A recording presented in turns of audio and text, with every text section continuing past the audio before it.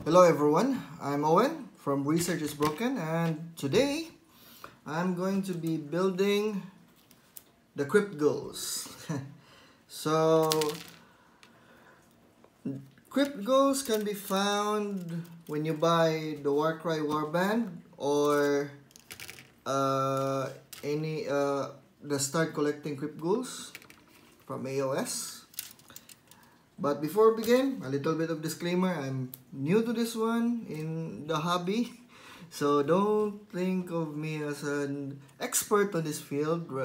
I mean, I started a year ago and due to the quarantine, next thing I know, I've already built around 30, I think, models. So this will be my third time in making the ghouls. So there are two ways that you can see the that you'll get the spruce depending on how you, on the box that you bought it from. So in Warcry, you'll get 2 spruce, or in AOS Start Collecting you'll get 1 whole sprue. But you don't have to worry because all of the location of the parts of the ghouls stays the same. So when you get the Crypt Ghoul sprue, you not only get to form 9 Crypt Ghouls but also the Crypt Ghast, their leader. For me, I prefer to start making the Crypt Ghast because his parts are easier to locate, and I prefer to form him first, generally. Wait. So the Crypt Ghast has many variation forms, not only 1, but 3. So here, this is the part of the Crypt Ghast. Wait. The Crypt Ghast is here. You can find him here. So this is one of its possible head, or this one. His feet, body, one of his arms, and then 3 possible arms that you want him to wield. Now he also has a banner. I think it's due to their delusion, a skull that is attached at the back of the Crypt Ghast. So that's one thing to look at. Now, when you're trying to form the Crypt Ghast, look at this one. So it might look like a beard. In fact, so this is the first Crypt Ghast I made. I painted it with a beard. Second Crypt Ghast. But the thing is, after looking at references, it's actually meat from bone that it's chewing. So when you decide to pick this head, the center one, then you should pick this arm because it will connect to the bone here. Wait, I'll show you. See, it will connect to that bone. Of course, I painted it as a beard, but it can actually look. You know what? They won't notice. Other players won't notice, but the designers intended it to be meat that the Crypt Ghast is chewing on. So there, you have 2 options. It could be this head or this one. Then tools that you will use in assembling. Here, simple cutter, no need for it to be GW. Then super glue. Actually, you can also use other sticking materials like plastic cement and paint thinner. I've heard, but I'm gonna stick with super glue because I'm used to it by now. So okay, let's start cutting off the parts that the Crypt Ghouls needs. I'm gonna start with, oh wait, I'm gonna start with the body first. It's easier. Fine, so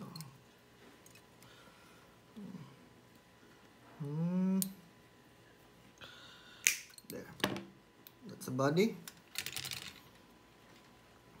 And then this is where you put the skull,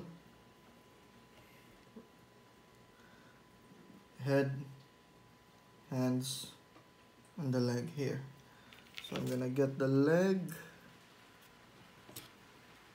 next.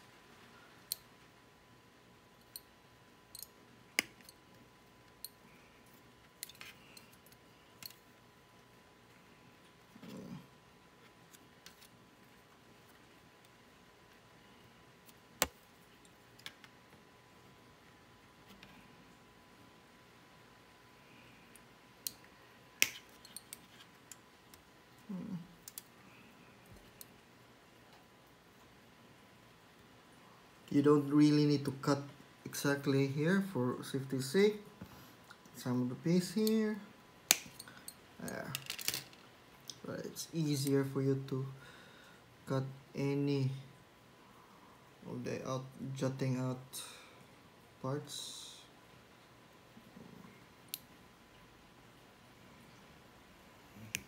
There.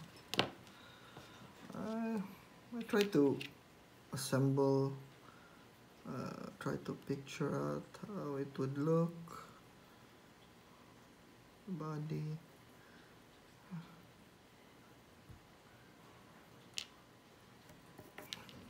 I try to use this to remove some parts that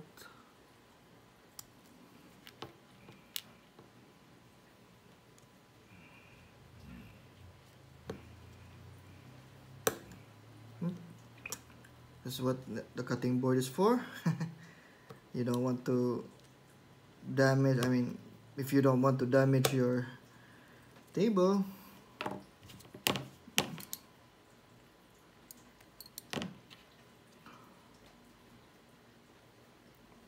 okay, so it's going to look like this.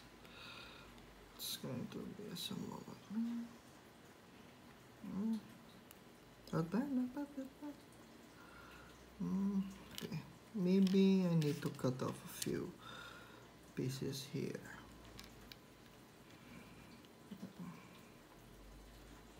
When you're cutting off this part, right, you should be careful not to cut too much because there is a angle here and you might end up cutting more and you leave a space between the body and ass crack, the ass, the leg area of the ghoul. But honestly, the other players won't notice it because, you know, you're just making a ghoul. It's not exactly the centerpiece model. Okay, you know what? This is good enough for me. I know other people who are OCD would really want to cut it that deep, but you know what? These are ghouls. I'm not gonna think too much about perfection. Yes, that I can get this ready for painting will be good enough for me. So there.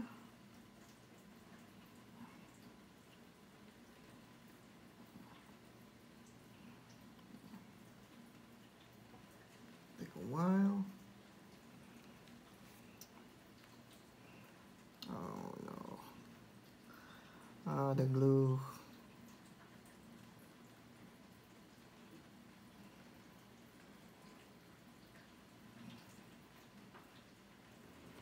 Alright, so body has already bonded. Now, some people would like to cut out the head, but for me, I prefer to get the other parts first and then assemble the head, because sometimes if you put the head first, you may not realize that too uh, it's angled wrongly, and once you put the other parts, uh,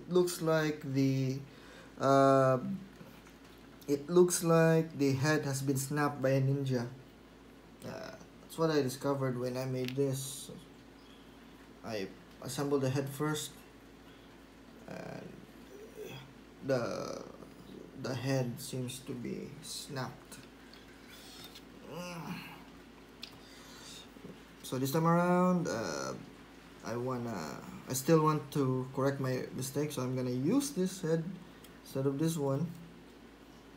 But first, I'm gonna get the other parts, so I'm gonna get this accessory.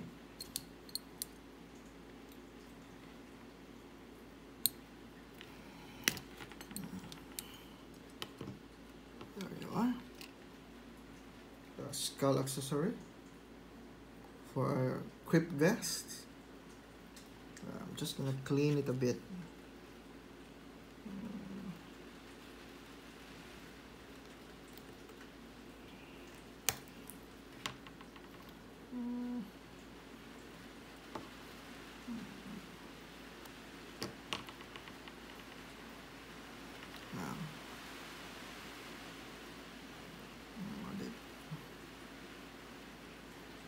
Be in this area.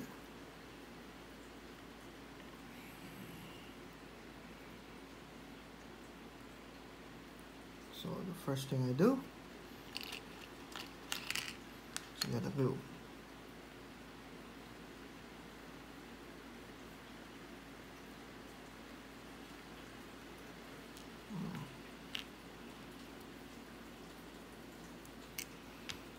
Let's glue it.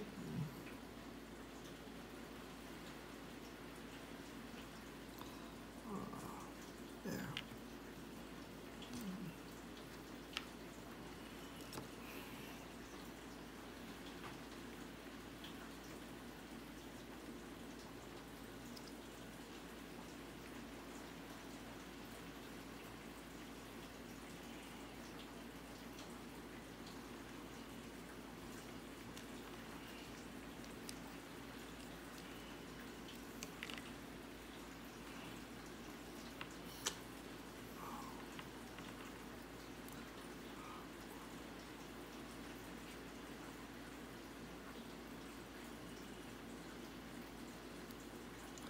Oh man.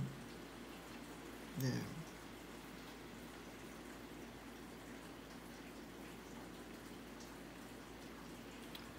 I know I should be using tweezers, but you know what? I can't find it right now. No mistakes, I know. Designs, I tried to use gadgets instead of hand. It's really hard, you know? Something about tactile touching makes it easier to... but of course, there's a disadvantage.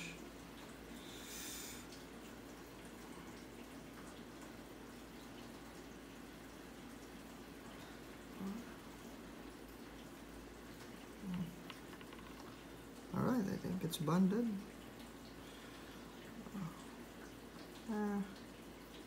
It's okay if the head isn't so perfect. It's a corpse, after all. So, leg, body, skull, check.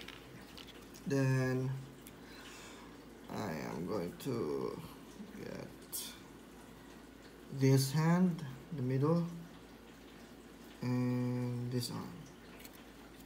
I'm gonna get this one first. This one.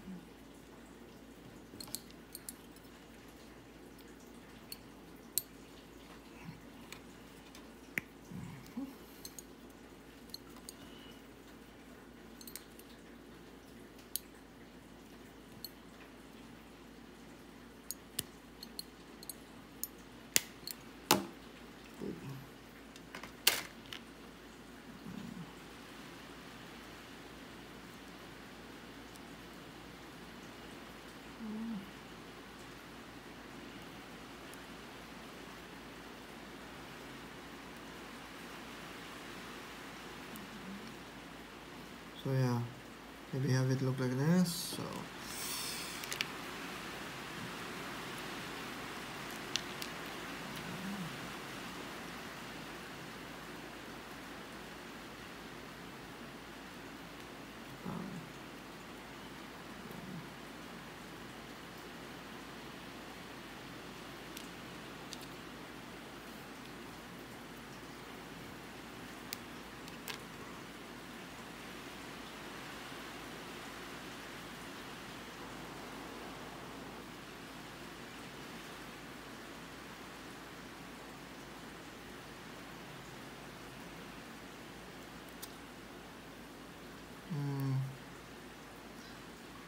yeah.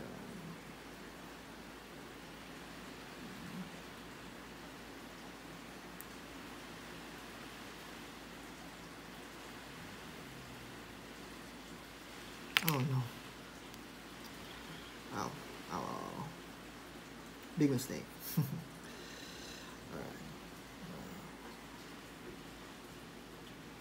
There.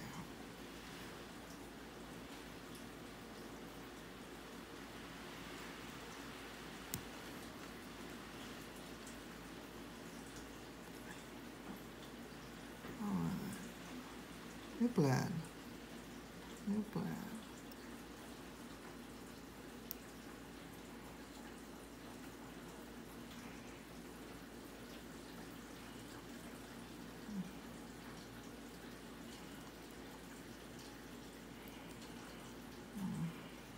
Sometimes the glue takes a while to bond.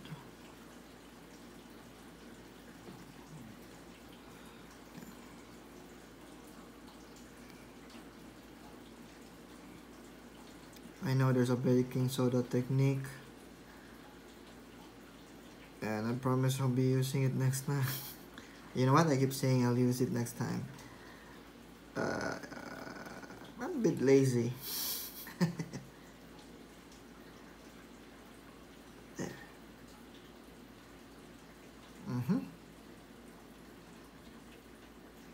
There.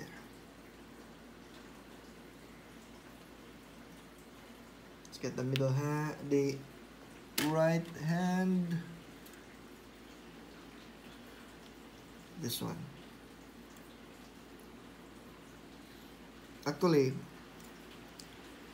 the other variation is if you pick this head, you can use either this one or the one with the club.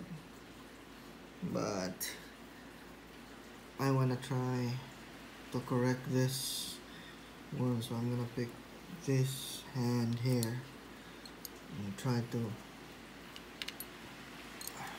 make my third Crypt Ghouls actually eat human flesh.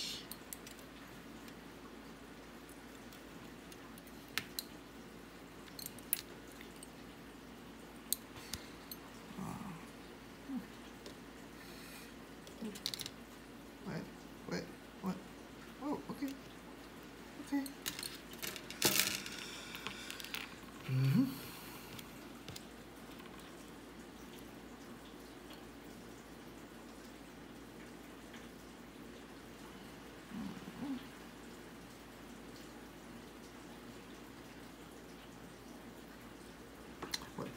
I want to make sure that the skull, no, the bone connects to the hands. I'm gonna, there you go. I would really suggest, normally I would suggest that you only cut out one piece, then paste them and not let the other parts lay around, because you might forget which part goes to where. This time around, since it's only one part that is lying around, it should be easy for me to remember.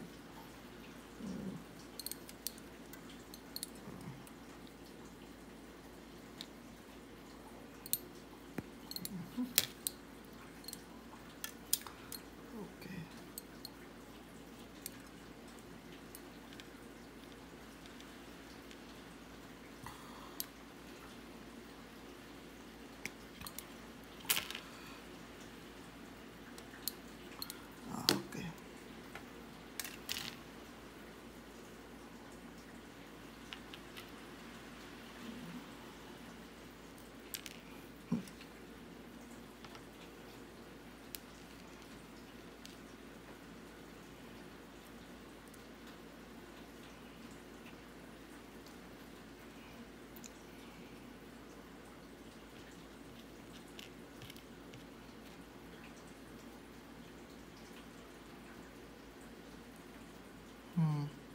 Okay.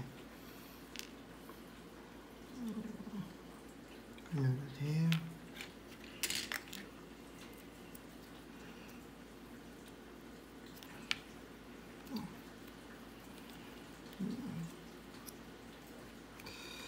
Right.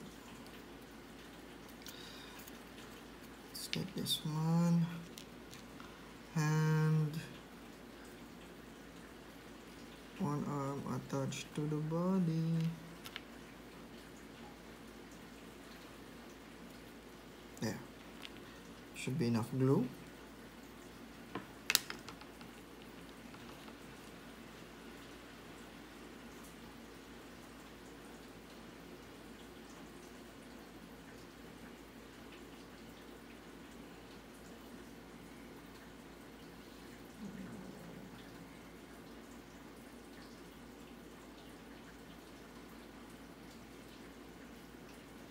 Should have let it.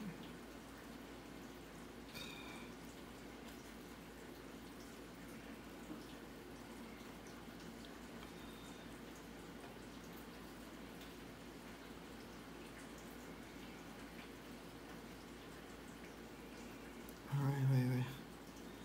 Should we taking some? Oh my goodness. Cinematics. Just to attach an arm. Alright. I'll let it dry for a bit before I mess with it. Okay. Compelling. Show everyone. Alright. All that's left is the Crypt Ghast's head.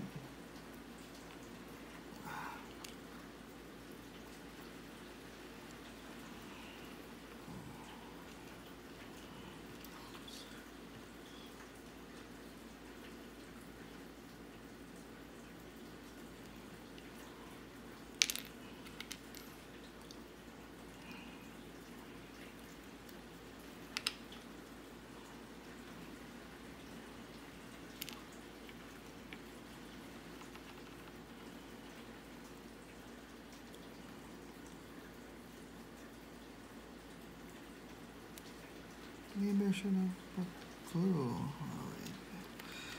on the bone part. The bone part.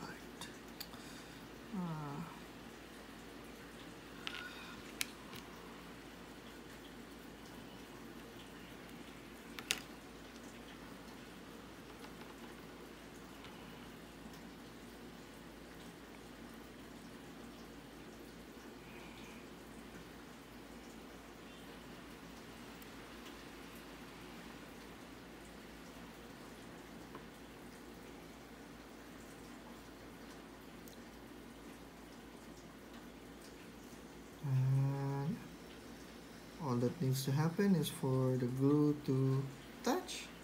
Alright, so this is the Crypt Ghast. Now, wait, there's more. So, when you only play Warcry, the only base you'll need is this 25cm base to attach it.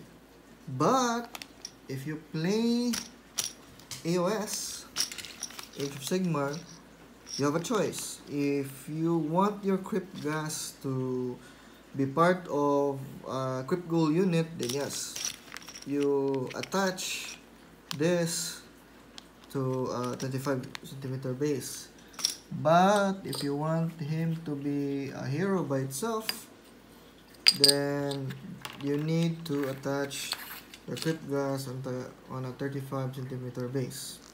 Sure, you can find a way to make it transition from different bases or magnets or what have you.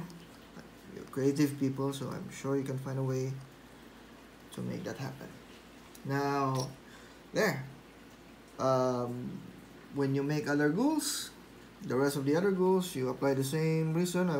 I would suggest to attach the head last so that you can orient the head from the rest of the body. Then one thing you should know is that there are extra arms and heads for you to choose from. There are also bones that you can accessorize your ghouls with, or you can use this for the base to add an extra something for your base. Uh, One thing you should also be warned is for ghouls with like this, took me a while to figure it out because unpainted it looks like their tongues are their tongues are hanging out, but it's actually meat, just for you to envision when you are painting it. So I would also suggest, this is not a rule, just a suggestion. Now it doesn't matter if you're a newest player, but especially if you're a Warcry player, to make sure that since there are many variations of the arms, I would suggest that at least one arm would be holding something like skeleton. Some of the arms will have weapons. I would suggest that there will be a variation and they're not just outstretching their hands, because it's easier for you to determine which ghoul is which when you're fighting your enemy, because they look different, distinct. So yeah, that's how to assemble the Crypt Ghouls and the Crypt Ghouls. Tell me what you think of the video by typing down in the comments. Press like button if you like this video, and subscribe and click the notification. That's it. Bye guys.